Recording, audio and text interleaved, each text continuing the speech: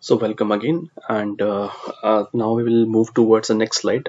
In the last slide we discussed about command code, application ID, hop by hop identifier, and end-to-end identifier, and we saw like how this would help in identifying the means this would help as a header of a diameter message. So now comes to the AVP. So in the next slide is about the AVP. Okay. So these are all AVPs. Now you will think like, why so many AVPs are there? So just try to think like when I'm talking, when I'm talking to some person, okay, it's not limited that I will speak only one or two words. Okay, it could be many messages that I'm giving to him.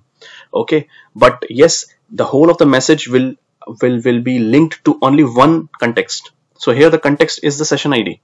Means on one session ID all these information has been passed, and this session ID is unique for every diameter session. Why I'm saying this? Because on this session ID only it is uniquely identified that what all messages got exchanged in a reporting side. So when these things will be going as a logs towards the reporting end, means the data warehouse, then session ID is the only unique thing which you will get in this entire message. Okay, so here we have this AVP session ID, auth application ID, origin host, origin realm, destination realm, service context ID. So I'll show you in a WiresharkTool like how these all fields look like, and you will see that every field have some information inside it. Okay, so session ID must be having some big unique ID. Okay, which will indicate that this ID is generated for this session. This session ID is similar to like in class we have students. So students might have same name, same date of birth, but to make them uniquely identified, we put their roll numbers. Okay, so roll number is always unique. Okay, so similar to this, like if a student is participating in an event, then in that particular event, the event ID for that student will be unique. So just like that, session ID is there. Okay, so session ID is nothing much, just a unique ID. Now second is the auth application ID. So this ID is just similar to the diameter header, which is application ID. So here you can see in application ID it is diameter credit control application, and in auth application ID it is diameter credit control application again. Now you might be confusing like why these two things are duplicated here. So my friends, the application ID here, this is related to the header, and this is mandatory by the IETF. Okay, and it should have something in it, means it will tell actually what is the application ID. Okay, and auth application ID is another such identifier which will tell us that for which application this message is applicable. Okay, so that's the reason it is same. So nothing to worry about, it's not duplicate. This auth application ID is AVP, whereas this application ID is the header. Okay, so now the another one is the origin host. So origin host is the client actually which is sending this information. Okay, so in a request message it is a client, in a response message it is a server which is replying to the message. Okay, and origin realm is the address of that host. So realm is always uniquely identified in a network as a host. Okay, so here you can see that the realm name is something .mcc.3gpp network. So if you will see that all the messages coming from this realm, this you will, if you see in all the relevant message, this address will be unique. Okay, so similarly we have destination realm. Okay, so by the name you can easily identify what I am talking about. So original host means the origin party which is sending the message. Destination means which is receiving the message.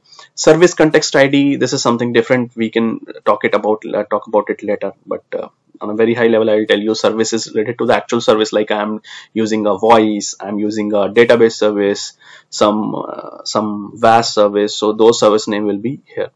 Now we have CC request type, so it's an initial request. So now we have actually two different kind of request. One is initial request, one is update request. So initial, as the name says, like it is a first time request. So in every session when a first request of that particular command code comes in, it comes with a flag says that's initial. So it's not a flag, actually it's a request type.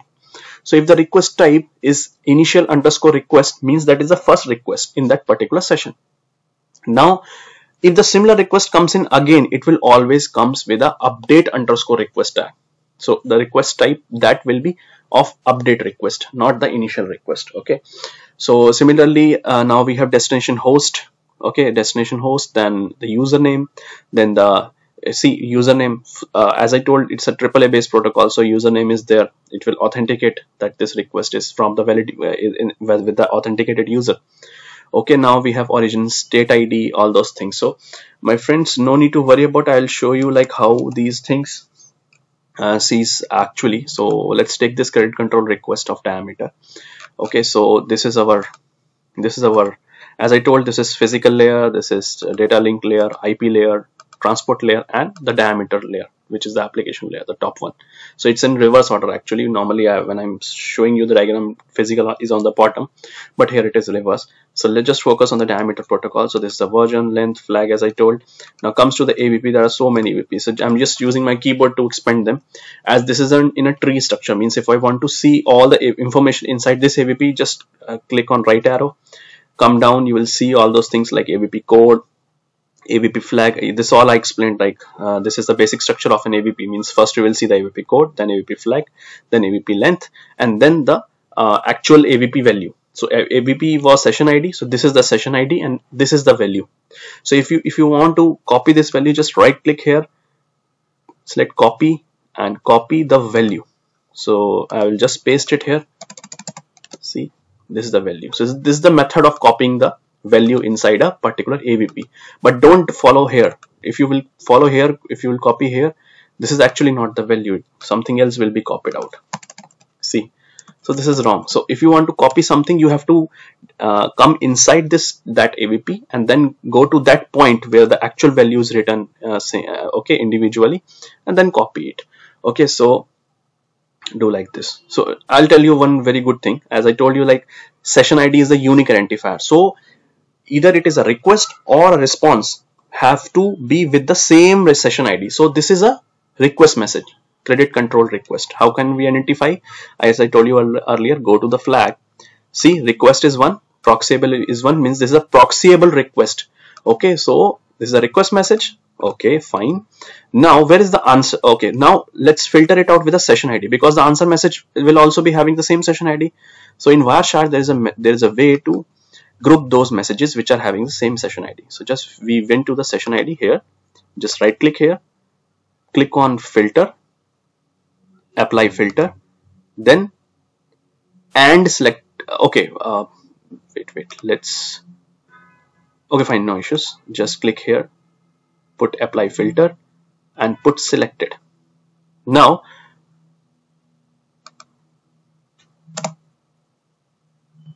so these all requests with the same session ID will come. So if you click on this request, either or any request, you will get the same session ID.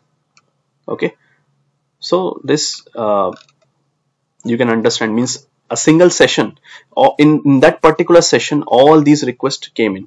Okay, so this is the way of filtering out the message. Now just delete it and let's see it again. Okay, so just quickly we have to wrap up this session with all the AVPs. So session ID, then auth application ID, again you can see diameter credit control application, then coming to origin host. This is our origin host. Okay, then origin realm, this is the address of that origin host, we call it as a origin realm. Then destination realm. Okay, then destination host is here, so just don't get confused, they are not in back to back, but this is the destination host and this is the destination realm above. Now the service context ID, so this is the context ID 3225@3gpp.org. Then we have request type, which is initial or update. So this is the initial request, so you will see initial. Now if you want to see an update request, just click here. See, this is update request, so this is easily identified. Okay, and then comes to the request type. Okay, that's fine. So we are done. Okay, so this much is the request. Now in respect to this request, there should always be an oh sorry, this was the request which we opened up and we were here, origin state ID. Then we have event timestamp. Event timestamp is actually the timestamp when this request came to the server. Sorry, when the actual event happens. It's like event happened at like say 10 o'clock, but it reaches the server at 10:01. So this event time will be 10, not 10:01. So this is the event time. This will help actually the server to charge the subscriber or to do any kind of thing based on the event time. Okay, now coming towards the subscription ID. Now this is a very important AVP in telecom. As you are all aware, we have mobile number, MSISD, and we call it as MSISD and mobile subscription identity. Okay, so so MSI, you will find mobile number here. So subscription ID, if I open, I will see here the subscription ID. We have two parameters. One is, means two values. One is the end user subscription ID type, which is which shows that the MSISD is in which format. So MSISD is in E164 format. If you Google it, guys, you will find out that what is E164 standard. This is again another standard laid by maybe INA or some other governing bodies, telling to whole world that the MSISD format should be fixed. Means the first 2 or 3 digit will be for the country code, and the rest of the digit will be the as per the MSISD format. So here, this is my mobile number, 96566427632. So this is a mobile number series of Kuwait. So you can see now we have this one, subscription ID is done. Now we have another subscription ID. Why? Because one is our MSISD and one is our IMSI. So here we have the IMSI. So if you don't know about IMSI, you can easily Google the IMSI. What is IMSI in telecom? You will get to know what is IMSI. IMSI is actually the SIM card number. Okay, so in the mobile handset, I have a SIM card. SIM card has two properties. One is the MSISD and one is IMSI, International Mobile Subscription Identity. So this is 419031017734207. Okay, so I'm not explaining much about IMSI here, but you can search it, and even if I'll move towards the core telecom things in later lectures, I will definitely help you out with this. Okay, so as of now, you just focus on what is diameter protocol and its messages rather than focusing on the granularity of the things inside it. Okay, so now we have multiple service credit control. This is another in another AVP, and this is a grouped AVP actually, but this request will not be having much about it because this is an initial request. In the update request, I will show you how MSCC will be there. So I'm actually talking about short form. The full form is multiple service credit control, but you will not find it here. Then we have user equipment information, means IMEI number. So IMEI number is very important thing. So with this, our server will come to know that whether user is using iPhone, user using Android phone, or in Android phone, which model, which company. So if you guys are not aware, then I will just tell you a very high level. Like every phone has a IMEI number. It's International Mobile. Sorry, I'm right now I'm not coming to my mind, but you all knows about IMEI number. So with this number, actually we can identify that what kind of handset subscriber is using, and based on that we will be able to provide him certain offers, certain subscription benefits and all those things. Then we have service information. Many things are there in the service information. Okay, see, so many information is there. So every and you know, this inside this AVP there are many AVPs. So these kind of AVPs are called as grouped AVPs because they are having a another group of AVPs inside them. So this service information is actually an AVP inside which we have service information AVP, which is again having a set of AVPs, and these are all those AVPs. Okay, and every AVP has some meaning, some information inside it, but you don't need to go inside it. Okay, as of now, because we are just focusing on the diameter structure part. Later on I will explain you how it is in detail. Okay, so we have to close the lecture right now because I'm only allowed to post 15 minutes videos. So thank you so much, guys, and I'll make sure that I'll try to clear all of your concept in the diameter. This is just a start, so trust me and support me with the like and share in my videos. Thank you so much. Bye bye.